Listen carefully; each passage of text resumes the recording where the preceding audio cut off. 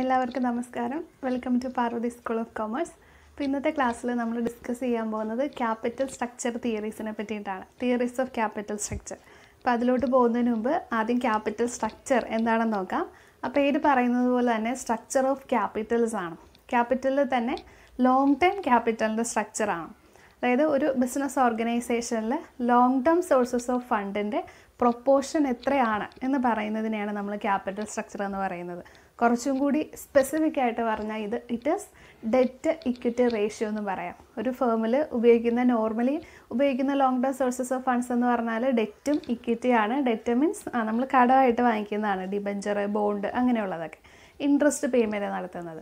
Equity means equity share ക്യാപിറ്റലാണ്. ഇവിടെ dividend ആണ് നമ്മൾ ഷെയർ ഹോൾഡേഴ്സിന് പേയ്മെൻ്റ് ആയിട്ട് കൊടുക്കുന്നത്. അപ്പോൾ ഡെറ്റ് ഇക്വിറ്റി മിക്സ് അതിനെയാണ് നമ്മൾ എന്ത് വിളിക്കുന്നത്? ക്യാപിറ്റൽ സ്ട്രക്ചർ എന്ന് വിളിക്കുന്നത്. അപ്പോൾ capital structure theories actually it explains the relation among capital structure. അതേപോലെ തന്നെ ഇവിടെ എഴുതിയിട്ടുണ്ട്, it explains the relation among capital structure, cost of capital and value of the firm. അതൊരു ബിസിനസ് ഓർഗനൈസേഷൻ്റെ ക്യാപിറ്റൽ സ്ട്രക്ചറും അവരുടെ കോസ്റ്റ് ഓഫ് ക്യാപിറ്റലും അതേപോലെ അവരുടെ വാല്യൂ ഓഫ് ദ ഫേമും ഇത് തമ്മിൽ എന്തെങ്കിലും റിലേഷൻഷിപ്പ് ഉണ്ടോ, ഇത് തമ്മിൽ എന്തെങ്കിലും ബന്ധമുണ്ടോ, അത് എക്സ്പ്ലെയിൻ ചെയ്യുന്ന തിയറീസിനെയാണ് ക്യാപിറ്റൽ സ്ട്രക്ചർ തിയറീസ് എന്ന് പറയുന്നത്. മെയിനായിട്ട് നമുക്ക് ഒരു 4 തിയറീസാണുള്ളത്. അതിൽ ആദ്യത്തെ തിയറി എന്ന് പറയുന്നത് നെറ്റ് ഇൻകം അപ്രോച്ചാണ്.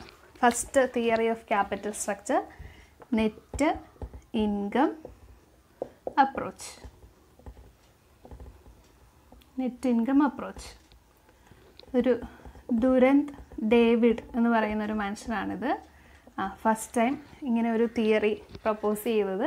അപ്പോൾ അദ്ദേഹം എന്താണ് പറഞ്ഞേക്കുന്നതെന്ന് നമുക്ക് നോക്കാം. ഞാൻ പറഞ്ഞ ഈ 3 കാര്യങ്ങൾ തമ്മിലുള്ള റിലേഷൻഷിപ്പാണ് ആക്ച്വലി ഈ ക്യാപിറ്റൽ സ്ട്രക്ചർ തിയറീസിൽ കാണിക്കുന്നത്.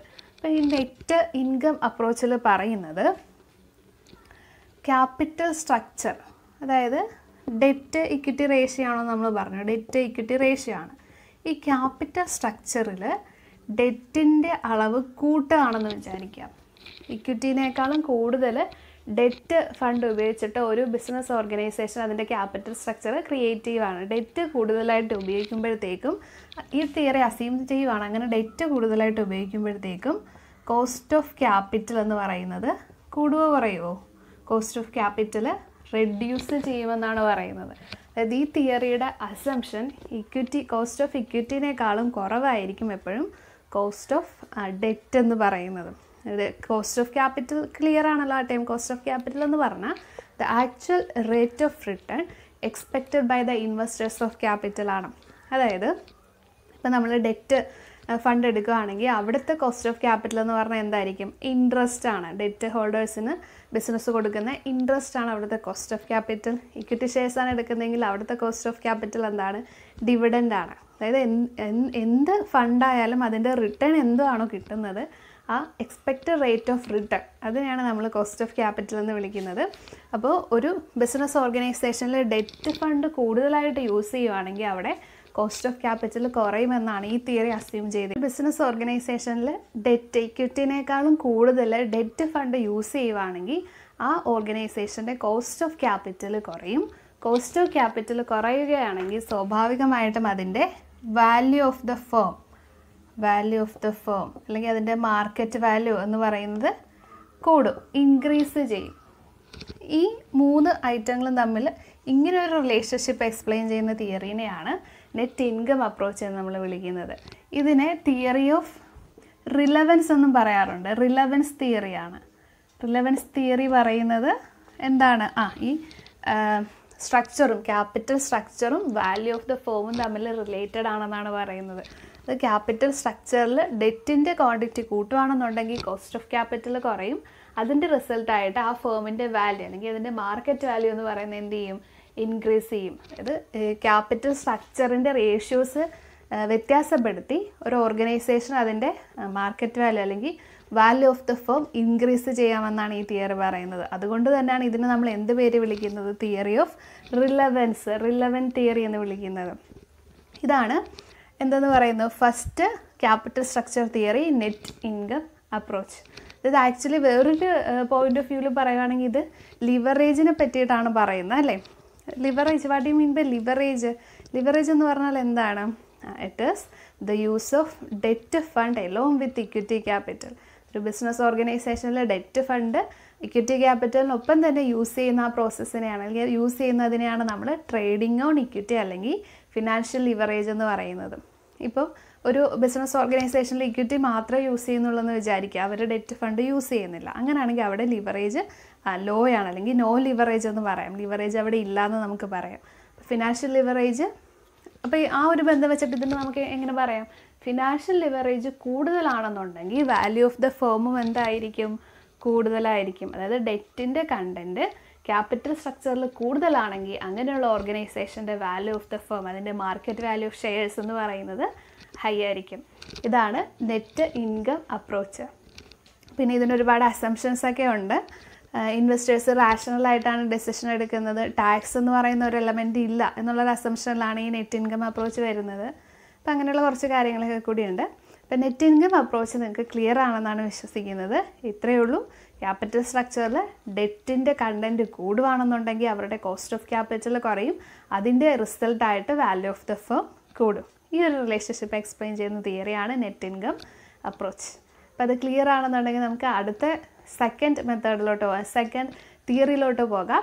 Net operating income approach. Second theory net operating income approach. Net operating income approach, അതായത് ഇതും ഓൾസോ പ്രൊപ്പോസ്ഡ് ബൈ ദുരൻ ഡേവിഡ് തന്നെയാണ്. അദ്ദേഹം തന്നെയാണ് ഈ ഒരു തിയറി ഡെവലപ്പ് ചെയ്തത്. ഇത് വളരെ എളുപ്പമാണ്. നെറ്റ് ഇൻകം അപ്രോച്ച് ക്ലിയർ ആണെന്നുണ്ടെങ്കിൽ നെറ്റ് ഓപ്പറേറ്റിംഗ് ഇൻകം അപ്രോച്ച് നമുക്ക് എളുപ്പത്തിൽ പഠിക്കാം. കാരണം നെറ്റ് ഇൻകം അപ്രോച്ച് എന്താണോ പറയുന്നത് അതിൻ്റെ നേരെ ഓപ്പോസിറ്റ് ആയിട്ടുള്ള കാര്യമാണ്, അതിൻ്റെ next എക്സ്ട്രീമാണ്, opposite എക്സ്ട്രീമാണ് net operating income അപ്രോച്ചിൽ പറയുന്നത്. അതായത് ഈ തിയറി അനുസരിച്ച് ദുരൻ ഡേവിഡ് പറയാൻ ശ്രമിക്കുന്നത് എന്തായിരിക്കും? ഇവിടെ ഈ റിലേഷൻ, ഇവർ തമ്മിൽ യാതൊരുവിധ റിലേഷൻഷിപ്പും ഇല്ല. അതായത് നമ്മൾ ഡെറ്റ് കണ്ടൻറ്റ് കൂട്ടിയാലും കുറച്ചാലും അത് വാല്യൂ ഓഫ് ദ ഫേമിനെ അഫക്റ്റ് ചെയ്യുന്നില്ല എന്നാണ് നെറ്റ് ഓപ്പറേറ്റിംഗ് ഇൻകം അപ്രോച്ച് പറയുന്നത്. അതായത് സപ്പോസ് ഇപ്പോൾ ഒരു ബിസിനസ് ഓർഗനൈസേഷനിലെ ഡെറ്റ് കണ്ടൻറ്റ് കൂട്ടുകയാണ്, ഡെറ്റ് ഇക്വിറ്റി മീൻസിൽ ഡെറ്റ് കണ്ടൻറ്റ് കൂട്ടുകയാണ്, പക്ഷേ ഇവിടെ ഡെറ്റ് കൂട്ടുന്നതുകൊണ്ട് കോസ്റ്റ് ഓഫ് ക്യാപിറ്റൽ കുറയുന്നില്ല. ഇവിടെ ഡെറ്റ് കൂടുന്നത് കൊണ്ട് കോസ്റ്റ് ഓഫ് ക്യാപിറ്റൽ കുറയുന്നില്ല, അതുകൊണ്ട് തന്നെ വാല്യൂ ഓഫ് ദ ഫേമിനെ അത് അഫക്റ്റ് ചെയ്യുന്നില്ല. ഇത് ഈ തിയറി പറയുന്നത് ഇക്വിറ്റി ഡെറ്റ് മിക്സ് എന്ത് തന്നെ ആയാലും, അതിപ്പോൾ 50-50 ആണെങ്കിലും അല്ലെങ്കിൽ ഫുൾ ഇക്വിറ്റി ആണെങ്കിലും ഫുള്ള് ഡെറ്റ് ആണെങ്കിലും, എങ്ങനെ ഇതിൻ്റെ പ്രൊപ്പോർഷൻ 60-40 ആണെങ്കിലും 30-70 ആണെങ്കിലും, ഇതിൻ്റെ പ്രൊപ്പോർഷൻ, ഈ ഡെറ്റ് ഇക്വിറ്റി പ്രൊപ്പോർഷൻ നമ്മൾ എങ്ങനെ എടുത്താലും അത് ഫേമിൻ്റെ വാല്യൂവിനെ അഫക്റ്റ് ചെയ്യുന്നില്ല. അതുകൊണ്ട് തന്നെ ഇതിന് ഇറലവൻസ് തിയറി എന്ന് നമുക്ക് പറയാം. തിയറി ഓഫ് ഇതിൻ്റെ നേരെ ഓപ്പോസിറ്റാണ് ഇറലവൻസ് തിയറി. അതായത് ഈ തിയറി പറയുന്നത് ഈ പറയുന്ന 3 ആസ്പെക്റ്റുകളും തമ്മിൽ ബന്ധമില്ല എന്നാണ്. ക്യാപിറ്റൽ സ്ട്രക്ചറിൽ ചേഞ്ച് വരുത്തിയാലും ഇല്ലെങ്കിലും അത് കോസ്റ്റ് ഓഫ് ക്യാപിറ്റലിനെ അഫക്റ്റ് ചെയ്യുന്നില്ല, ഫേമിൻ്റെ വാല്യൂവിനെ അഫക്റ്റ് ചെയ്യുന്നില്ല എന്നാണ് നെറ്റ് ഓപ്പറേറ്റിംഗ് ഇൻകം അപ്രോച്ച് പറയുന്നത്. 2 എക്സ്ട്രീംസ് ആണ്, അങ്ങനെ കണക്ട് ചെയ്ത് നമുക്ക് പഠിച്ചു വെക്കാവുന്നേ ഉള്ളൂ. Third theory of capital സ്ട്രക്ചറാണ് traditional approach അല്ലെങ്കിൽ ഇൻ്റർമീഡിയറ്റ് അപ്രോച്ച്. ആ പേരിൽ നിന്ന് തന്നെ നമുക്ക് ഊഹിച്ചെടുക്കാവുന്നേ ഉള്ളൂ, ഇത് ഇൻ്റർമീഡിയറ്റ് അപ്രോച്ചാണ്. ഇതിനു മുമ്പ് നമ്മൾ എക്സ്പ്ലെയിൻ ചെയ്ത ആ 2 തിയറീസിൻ്റെ മിഡിലായിട്ട് വരുന്നൊരു തിയറിയാണ് ഇൻ്റർമീഡിയറ്റ് അപ്രോച്ച്. അതായത് ഈ തിയറിയിൽ according to this theory to A particular point, അത് ഒരു പർട്ടിക്കുലർ പോയിൻ്റ് വരെ നമുക്ക് ഡെറ്റ് ഇക്വിറ്റി മിക്സിൽ ചേഞ്ചസ് വരുത്തി, അതായത് കൂടുതൽ more and more debt use ചെയ്ത് കോസ്റ്റ് ഓഫ് ക്യാപിറ്റൽ റിഡ്യൂസ് ചെയ്യാം, അതുവഴി ഫേമിൻ്റെ വാല്യൂ കൂട്ടാം ഒരു പർട്ടിക്കുലർ പോയിൻ്റ് വരെ, അല്ലെങ്കിൽ ഒപ്റ്റിമം ക്യാപിറ്റൽ സ്ട്രക്ചർ എന്ന് പറയുന്നൊരു പോയിൻ്റ് വരെ. പക്ഷേ അതിനുശേഷം ആഫ്റ്റർ ദാറ്റ് പോയിൻ്റ് നമ്മൾ ഈ ഡെറ്റിൻ്റെ കണ്ടൻറ്റ് എത്ര കൂട്ടിയാലും കോസ്റ്റ് ഓഫ് ക്യാപിറ്റൽ കുറക്കാൻ പറ്റില്ല. അതായത് അവിടെ ഒരു ഫിനാൻഷ്യൽ റിസ്ക് വരുന്നു എന്നാണ് പറയുന്നത്.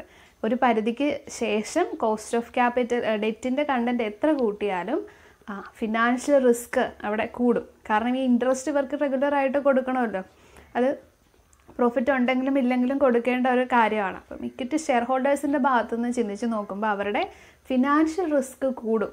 അവർക്ക് പക്ഷേ കുഴപ്പമില്ല, അവർക്ക് പ്രോഫിറ്റ് ഉണ്ടെങ്കിൽ മാത്രം കൊടുത്താൽ മതി. പക്ഷേ ഷെയർ ഹോൾഡേഴ്സിൻ്റെ ഭാഗത്തുനിന്ന് ചിന്തിക്കുമ്പോൾ ഡെറ്റ് ക്യാപിറ്റൽ കൂടുവാണെങ്കിൽ അവരുടെ ഫിനാൻഷ്യൽ റിസ്ക് കൂടും. അപ്പോൾ നമുക്കറിയാം റിസ്ക് ആൻഡ് റിട്ടേൺ തമ്മിലുള്ള റിലേഷൻഷിപ്പ്, ഫിനാൻഷ്യൽ റിസ്ക് അവരുടെ കൂടുമ്പോൾ സ്വാഭാവികമായിട്ടും അവരുടെ റിട്ടേണും എന്ത് ചെയ്യും, കൂടും. അവരുടെ റിട്ടേൺ കൂടുക എന്ന് പറഞ്ഞാൽ കോസ്റ്റ് ഓഫ് ക്യാപിറ്റൽ ഇൻക്രീസ് ചെയ്യുക എന്നാണ് അർത്ഥം. അതായത് കൂടുതൽ ഡെറ്റ് നമ്മൾ യൂസ് ചെയ്താലും ഒരു പോയിന്റിന് ശേഷം കോസ്റ്റ് ഓഫ് ക്യാപിറ്റൽ കുറയുന്നതിന് പകരം അത് കൂടിക്കൊണ്ടിരിക്കും. അങ്ങനെ കൂടുകയാണെങ്കിൽ സ്വാഭാവികമായിട്ടും വാല്യൂ ഓഫ് ദ ഫേമും എന്ത് ചെയ്യും, കുറഞ്ഞു വരും. ഫേമിൻ്റെ വാല്യൂ കുറയും കോസ്റ്റ് ഓഫ് ക്യാപിറ്റൽ കൂടുമ്പോൾ. അപ്പോൾ ഇതിനെയാണ് നമ്മൾ എന്ത് വിളിക്കുന്നത്, ഇൻ്റർമീഡിയറ്റ് അപ്രോച്ച് അല്ലെങ്കിൽ ട്രഡീഷണൽ അപ്രോച്ച് എന്ന് വിളിക്കുന്നത്. ഈ രണ്ട് തിയറിയുടെ net income അപ്രോച്ചിൻ്റെ net operating income അപ്രോച്ചിൻ്റെ മിഡിലായിട്ട് വരുന്നൊരു തിയറിയാണിത്. അപ്പോൾ ഇത് ക്ലിയർ ആണെന്നാണ് വിശ്വസിക്കുന്നത്. Next 4th തിയറിയാണ് approach. 4th theory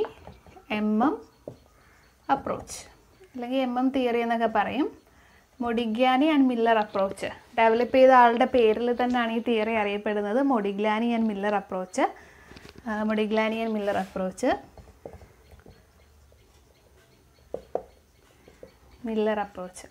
അപ്പം ഇദ്ദേഹം ഡെവലപ്പ് ചെയ്തേക്കുന്ന തിയറി, ഇതും നമ്മൾ ആദ്യം പഠിച്ച 2 തിയറി, റിലവൻസ് തിയറി, അതായത് net income approach net operating income അപ്രോച്ചായിട്ട് relate ചെയ്തിട്ടാണ് പറയുന്നത്. ഇദ്ദേഹം 2 പോയിൻ്റ് ഓഫ് വ്യൂവിലാണ് അദ്ദേഹത്തിൻ്റെ തിയറി എക്സ്പ്ലെയിൻ ചെയ്യുന്നത്. അത് പ്രസൻസ് ഓഫ് ടാക്സും ആബ്സെൻസ് ഓഫ് ടാക്സും ആണ്. ആബ്സെൻസ് ഓഫ് കോർപ്പറേറ്റ് ടാക്സും. അതായത് ഇദ്ദേഹം പറയുന്നത് ഫേമിൽ ടാക്സ് എക്സിസ്റ്റ് ചെയ്യുന്നു എന്നൊരു അസംഷൻ വെച്ചിട്ടാണ് നോക്കുന്നതെങ്കിൽ അവിടെ വരുന്നത് net income അപ്രോച്ചാണ്. Same net income approach പോലെ തന്നെ എക്സാക്റ്റ്. അപ്പം നെറ്റ് ഇൻകം അപ്രോച്ചിൻ്റെ അസംഷൻസ് എന്തായിരുന്നു, അവിടെ നമ്മൾ എന്താണോ പറഞ്ഞത് അത് തന്നെയാണ് ടാക്സിൻ്റെ പ്രസൻസിൽ അപ്രോച്ച് പറയുന്നത്. ഇനി അതിൻ്റെ ആബ്സെൻസ് ഓഫ് ടാക്സ് അതെന്താവും, റിലവൻ്റ് ആകും. നെറ്റ് ഓപ്പറേറ്റിംഗ് ഇൻകം അപ്രോച്ചായിട്ട്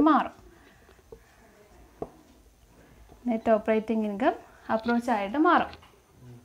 അപ്പോൾ ഈ 4 ക്യാപിറ്റൽ സ്ട്രക്ചർ തിയറീസും എല്ലാവർക്കും ക്ലിയർ ആണെന്നാണ് വിചാരിക്കുന്നത്. ഫസ്റ്റ് വരുന്നത് തിയറി ഓഫ് റിലവൻസ് ആണ്, അല്ലെങ്കിൽ നെറ്റ് ഇൻകം അപ്രോച്ച് എന്ന് പറയും. സെക്കൻഡ് വരുന്നത് അതിൻ്റെ നേരെ എക്സ്ട്രീം ആയിട്ടുള്ള തിയറിയാണ് നെറ്റ് ഓപ്പറേറ്റിംഗ് ഇൻകം അപ്രോച്ച് എന്ന് വെച്ചാൽ ഇർറിലവൻസ് തിയറിയാണ്. ഇനി ഈ 2 തിയറീസ് മാത്രം ശരിക്കും പഠിച്ചാൽ മതി. അതുമായിട്ട് കണക്ട് ചെയ്യുന്നതാണ് ബാക്കി 2 ഈ 2 തിയറീസിൻ്റെ മിഡിലായിട്ട് വരുന്ന ഒരു ഇൻ്റർമീഡിയറ്റ് ആയിട്ട് വരുന്ന തിയറിയാണ് ഇൻ്റർമീഡിയറ്റ് അപ്രോച്ച് എന്ന് വിളിക്കുന്നത്. അല്ലെന്നുണ്ടെങ്കിൽ ട്രഡീഷണൽ അപ്രോച്ച് എന്നുള്ളൊരു പേരും കൂടിയുണ്ട് അതിന്. ലാസ്റ്റ് വരുന്നത് മൊഡിഗ്ലാനി ആൻഡ് മില്ലർ അപ്രോച്ച് അപ്രോച്ചാണ്. അപ്രോച്ച് 2 രീതിയിലാണ് എക്സ്പ്ലെയിൻ ചെയ്തേക്കുന്നത്. വിത്ത് പ്രസൻസ് ഓഫ് ടാക്സും ആബ്സെൻസ് ഓഫ് ടാക്സും. ടാക്സ് ഉണ്ട് എന്നുണ്ടെങ്കിൽ it follow net income approach relevance തിയറിയാണ് follow ചെയ്യുന്നത്. ടാക്സ് ഇല്ല എന്നുണ്ടെങ്കിൽ it follow ഇർറിലവൻസ് theory net operating income അപ്രോച്ചിൻ്റെ അതേ മെക്കാനിസം തന്നെയാണ് ഫോളോ ചെയ്യുന്നത്. അപ്പോൾ ഇനി ഇവിടെ ഈ റിലവൻസ് തിയറിയുടെ ഒരു പ്രധാനപ്പെട്ട ഒരു പ്രശ്നം എന്താണെന്ന് വെച്ചാൽ, റിലവൻസ് തിയറി നമ്മൾ പറഞ്ഞു കോസ്റ്റ് ഓഫ് ഡെറ്റ് കൂടുതലായിട്ട് യൂസ് ചെയ്യുക ക്യാപിറ്റൽ സ്ട്രക്ചറിൽ, അതായത് ട്രേഡിംഗ് ഓൺ ഇക്വിറ്റി, അത് ലിവറേജ് കൂടുതലായിട്ട് നിൽക്കുകയാണെന്നുണ്ടെങ്കിൽ ആ ഫേമിൻ്റെ കോസ്റ്റ് ഓഫ് ക്യാപിറ്റൽ കുറയും. കോസ്റ്റ് ഓഫ് ക്യാപിറ്റൽ കുറഞ്ഞു കഴിഞ്ഞാൽ ഫേമിൻ്റെ വാല്യൂ ഇൻക്രീസ് ചെയ്യും. ആ ഒരു അസംഷനാണ് നമ്മളിവിടെ നടത്തിയേക്കുന്നത്. പക്ഷേ ഇവിടുത്തെ ഏറ്റവും വലിയൊരു കുഴപ്പം എന്താണെന്ന് വെച്ചാൽ ഒന്ന് ആലോചിച്ച് നോക്കിക്കേ. ഇങ്ങനെ ഈ ഡെറ്റിൻ്റെ കണ്ടൻറ്റ് കൂട്ടിക്കൊണ്ടിരിക്കുകയാണ് നമ്മൾ. ഡെറ്റ് ഇങ്ങനെ കൂടുതലായിട്ടൊരു ക്യാപിറ്റൽ സ്ട്രക്ചറിൽ യൂസ് ചെയ്യുകയാണെന്നുണ്ടെങ്കിൽ അവിടെ ഫിനാൻഷ്യൽ റിസ്ക് എന്ന് പറയുന്ന ഒരു സാധനം കൂടുതലായിരിക്കും അല്ലേ. ഫിനാൻഷ്യൽ റിസ്ക്, അതായത് ഈ ഡെറ്റിൻ്റെ ഇൻട്രസ്റ്റ് പേയ്മെൻറ്റ് നടത്തണ്ടേ, ഇൻട്രസ്റ്റ് പേയ്മെൻറ്റ് നടത്താനായിട്ട് ഡിവിഡൻറ്റ് പോലെയല്ല, ഞാൻ നേരത്തെ പറഞ്ഞ ഡിവിഡൻറ്റ് പോലെയല്ല. ഇൻട്രസ്റ്റ് എന്നുള്ളത് പ്രോഫിറ്റ് ഇല്ലയെന്നുണ്ടെങ്കിൽ പോലും, സഫിഷ്യൻ്റ് ആയിട്ടുള്ള പ്രോഫിറ്റ് ഇല്ലയെന്നുണ്ടെങ്കിൽ പോലും ഇൻട്രസ്റ്റ് പേയ്മെൻറ്റ് നമ്മൾ കമ്പൽസറി നടത്തേണ്ട ഒരു എമൗണ്ടാണ്. ഈവൻ നമുക്ക് ടാക്സ് ബെനിഫിറ്റൊക്കെ കിട്ടും, എന്നാലും അതിനൊരു പരിധിയുണ്ട്, ഒരു ലിമിറ്റേഷൻ ഉണ്ട് അല്ലേ. ടാക്സ് ബെനിഫിറ്റ് കിട്ടുന്നുണ്ടെങ്കിൽ കൂടി ഇൻട്രസ്റ്റ് എന്ന് പറയുന്നത് റെഗുലറായിട്ട് കൃത്യമായിട്ട് പേയ്മെൻറ്റ് നടത്തേണ്ട ഒരു എക്സ്പെൻസാണ്, ഒരു എമൗണ്ടാണ്. അപ്പോൾ അങ്ങനെ പേയ്മെൻറ്റ് നടത്താൻ ഒരു ഫേമിനെ കൊണ്ട് പറ്റുന്നില്ല എന്ന് വിചാരിക്കുക. അങ്ങനെയാണെങ്കിൽ അതെന്ത് ചെയ്യും, എന്തായിരിക്കും ചെയ്യുന്നത്? ഉടനെ തന്നെ എന്നാൽ ഇക്വിറ്റി ക്യാപിറ്റൽ കൂട്ടാമെന്ന് പറഞ്ഞാൽ ഇക്വിറ്റി ഇഷ്യൂ ചെയ്യാൻ പറ്റുമോ? അങ്ങനെ ഇക്വിറ്റി ഇഷ്യൂ ചെയ്യാൻ നമുക്ക് പറ്റില്ല. കാരണം cost of issue of equity എന്ന് പറയുന്നത് വിചാരിക്കുന്ന പോലെയുള്ള വളരെ ഹൈ ആയിട്ടുള്ളൊരു എമൗണ്ടാണ്. നമുക്ക് പ്രൊസീജിയറൊക്കെ അറിയാം. ഇക്വിറ്റി ക്യാപിറ്റൽ റേസ് ചെയ്യണമെന്നുണ്ടെങ്കിൽ ചുമ്മാ നമുക്ക് പറ്റില്ല. പ്രോസ്പെക്ടസ് ഒക്കെ ഇഷ്യൂ ചെയ്തൊരു സ്ട്രക്ചർ ഉണ്ടല്ലേ, ആ സ്ട്രക്ചർ അനുസരിച്ചേ പോകാൻ പറ്റുള്ളൂ. അതുകൊണ്ട് തന്നെ ഇതിൻ്റെ കോസ്റ്റ് എന്ന് പറയുന്നത് വളരെ ഹൈ ആണ്. അപ്പോൾ ഈ കോസ്റ്റ് താങ്ങാൻ പറ്റാത്തത് കൊണ്ട് തന്നെ ഡെറ്റ് കണ്ടൻറ്റ് കൂടുതലായിട്ട് യൂസ് ചെയ്ത് കഴിഞ്ഞാൽ, ഫിനാൻഷ്യൽ റിസ്ക് കൂടിക്കഴിഞ്ഞാൽ ഒരു ഫേം ചെയ്യുന്നത് ഇങ്ങനെയാണ്. ഈ ഇൻട്രസ്റ്റ് പേയ്മെൻറ്റ് മീറ്റ് ചെയ്യുന്നതിന് വേണ്ടിയിട്ട്, അല്ലെങ്കിൽ ഇതിൻ്റെ ഈ ഫിനാൻഷ്യൽ റിസ്ക് മീറ്റ് ചെയ്യുന്നതിന് വേണ്ടിയിട്ട് ഇങ്ങനെയുള്ള organisation first internal sources of ഫണ്ടിനെ ആശ്രയിക്കും. ഇത് ആദ്യം അവർ ഇൻറ്റേർണൽ സോഴ്സസിനെയാണ് ആദ്യം അവർ ഡിപ്പെൻഡ് ചെയ്യുന്നത്. ഇൻറ്റേർണൽ സോഴ്സസ് എന്ന് പറയുമ്പോൾ റിസർവുകളാവാം, സർപ്ലസുകളാവാം, മാറ്റി വെച്ചേക്കുന്നതൊക്കെ, അതിൽ നിന്ന് ആദ്യമേ എടുത്ത് പേയ്മെൻറ്റ് നടക്കും, ഫിനാൻഷ്യൽ റിസ്കിനെ ഫേസ് ചെയ്യും. എന്നിട്ടും പറ്റുന്നില്ല എന്നുണ്ടെങ്കിൽ അവരെന്ത് ചെയ്യും? ടേം ലോൺസിലോട്ട് പോകും. രണ്ടാമത് ടേം ലോൺസിലോട്ട് പോകും. Short time loans, long time ലോൺസൊക്കെ ബാങ്കിൽ നിന്നും അങ്ങനെയുള്ള ഫിനാൻഷ്യൽ ഇൻസ്റ്റിറ്റ്യൂഷൻസിൽ നിന്നൊക്കെ എടുക്കും. അങ്ങനെ ടേം ലോൺസ് എന്ന് പറയുന്ന ഒരു ഓപ്ഷനിലോട്ട് പോകും. അപ്പോൾ അതിനുശേഷം മാത്രമാണ് അവരെങ്ങോട്ട് പോകുന്നത്? നോൺ കൺവെർട്ടബിൾ ബോണ്ടിലോട്ടൊക്കെ പോകുന്നത്. നോൺ കൺവെർട്ടബിൾ ഡെറ്റ് ഇൻസ്ട്രുമെൻറ്റ്, അതായത് ബോണ്ട് ആവാം, ഡിബഞ്ചർ ആവാം, അങ്ങനെയുള്ള ഇൻസ്ട്രുമെൻറ്റിലോട്ട് പോകും. നോൺ കൺവെർട്ടബിൾ ആണേ. നോൺ കൺവെർട്ടബിൾ എന്ന് പറഞ്ഞാൽ എന്താണ്? ഷെയർസായിട്ട്, ഇക്വിറ്റി ഷെയർസായിട്ട് കൺവേർട്ട് ചെയ്യാൻ പറ്റാത്തതാണ്. എന്നിട്ടും പറ്റുന്നില്ല എന്നുണ്ടെങ്കിൽ, എന്നിട്ട് ഫിനാൻഷ്യൽ റിസ്ക് മീറ്റ് ചെയ്യാൻ പറ്റുന്നില്ല എന്നുണ്ടെങ്കിൽ അവരെങ്ങോട്ട് പോകും? കൺവെർട്ടബിൾ ബോണ്ട് അല്ലെങ്കിൽ ഡിബഞ്ചറിലോട്ട് പോകും. കേട്ടോ, അപ്പോഴും അവർ നേരിട്ട് എന്ത് ചെയ്യുന്നില്ല? ഷെയർസ് ഇഷ്യൂ ചെയ്യുന്നില്ല. കാരണം കോസ്റ്റ് ഓഫ് ഇഷ്യൂ ആണ്. ഷെയർസ് നേരിട്ട് ഇഷ്യൂ ചെയ്യണമെന്നുണ്ടെങ്കിൽ അതിൻ്റെ ഇഷ്യൂവൻസ് കോസ്റ്റ് എന്ന് പറയുന്നത് വളരെ കൂടുതലായിരിക്കും.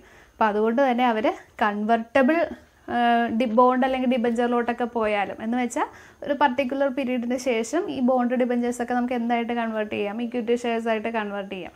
അതിലോട്ട് പോയി കഴിഞ്ഞതിന് ശേഷം മാത്രമേ, ഏറ്റവും അവസാനം മാത്രമേ, വേറൊരു വഴിയും ഇല്ലയെന്ന് തോന്നുമെങ്കിൽ മാത്രമേ അവരെന്ത് ചെയ്യുള്ളൂ? ഇഷ്യൂ ഓഫ് ഇക്വിറ്റി ഷെയറിൻ്റെ ഇഷ്യൂലോട്ട് പോവുള്ളൂ. കാരണം അതിൻ്റെ കോസ്റ്റ് വളരെ ഹൈ ആയതുകൊണ്ട് തന്നെയാണ്. അപ്പം ഞാൻ പറഞ്ഞ ഈ ഓർഡർ ശ്രദ്ധിച്ചോ? ഫിനാൻഷ്യൽ റിസ്കിനെ ഫേസ് ചെയ്യാനായിട്ട്, അതായത് കോസ്റ്റ് ഓഫ് ഡെറ്റ് കൂടുകയാണെന്നുണ്ടെങ്കിൽ ഒരു ഓർഗനൈസേഷന് അതിൻ്റെ ഇൻട്രസ്റ്റ് പേയ്മെൻറ്റ് താങ്ങാൻ പറ്റാതെ വരും. അപ്പം സ്വാഭാവികമായിട്ട് അവർ വേറെ സോഴ്സസ് ഓഫ് ഫണ്ട് കണ്ടുപിടിക്കേണ്ടി വരും. അതിന് ഈ ഒരു ഓർഡറാണ് നോർമലി ഒരു ഓർഗനൈസേഷൻ ഫോളോ ചെയ്യുന്നത്.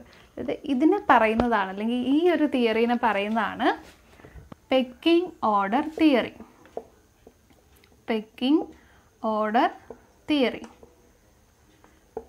പെക്കിംഗ് ഓർഡർ 1961 ഡൊണാൾഡ്സൺ എന്ന് പറയുന്ന ഒരാളാണ്. 1961 നമ്മുടെ ഇൻകം ടാക്സ് ആക്ടിൻ്റെ ഇയർ, അങ്ങനെ വിചാരിച്ച് വെച്ചാലും മതി. 1961 ഡൊണാൾഡ്സൺ എന്ന് പറയുന്ന ആൾ ഈ പെക്കിംഗ് ഓർഡർ തിയറി ഡെവലപ്പ് ചെയ്തത്. അതായത് ഡെറ്റ് കണ്ടൻറ്റ് കൂടുതലാകുമ്പോൾ ഉണ്ടാകുന്ന റിസ്ക് ഓവർകം ചെയ്യാനായിട്ട് ഒരു ഓർഗനൈസേഷൻ ഫോളോ ചെയ്യുന്ന സോഴ്സസ് ഓഫ്, അത് പ്രിഫർ ചെയ്യുന്ന source of ഫണ്ടാണ്. Source of fund ഏതൊക്കെ രീതിയിലാണ് പ്രിഫർ ചെയ്യുന്നത്, അതിൻ്റെ ഓർഡർ ഓഫ് പ്രിഫറൻസ് ആണ് പെക്കിംഗ് ഓർഡർ തിയറിയിൽ പറയുന്നത്. ആ പേരിൽ തന്നെയുണ്ട്, ഓർഡർ തിയറിയാണ്, ഓർഡർ ഓഫ് പ്രിഫറൻസ് ആണ് ഇവിടെ കാണിക്കുന്നത്. അപ്പം ഇതൊക്കെയാണ് മെയിനായിട്ട് തിയറീസ് ഓഫ് ക്യാപിറ്റൽ സ്ട്രക്ചർ എന്ന് പറയുന്ന ഒരു ഏരിയയിൽ വരുന്നത്. ഇത്രയും കാര്യങ്ങൾ നിങ്ങൾക്ക് ക്ലിയർ ആണെന്നാണ് വിശ്വസിക്കുന്നത്. ഡൗട്ട്സ് ഉണ്ടെങ്കിൽ തീർച്ചയായിട്ടും അത് കമൻറ്റ് ചെയ്യുക. മറ്റൊരു ഇൻട്രസ്റ്റിംഗ് ടോപ്പിക്കുമായിട്ട് മറ്റൊരു ക്ലാസ്സിൽ നമുക്ക് വീണ്ടും കാണാം.